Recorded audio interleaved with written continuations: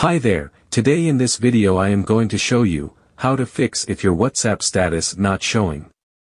It's very simple and easy. So let's start. After opening the WhatsApp application, click on 3 lines at top right and go to WhatsApp account settings. Now click on Chats. And then create a Chats backup by clicking on Chat Backup.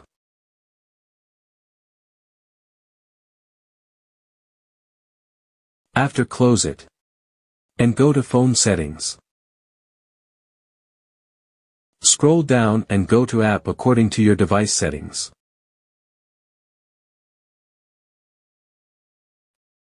Now find out WhatsApp and tap on it. Click on Storage. Now simply clear data from the app storage. I am not clearing it. After clearing the data again, open WhatsApp and log in your account, and also restore your chats data, because we had previously backed up the chat data in Google Storage. And WhatsApp status not showing problem will be solved. If you think this video is helpful for you, please like that video and also subscribe my channel to more update video. Thank you for watching.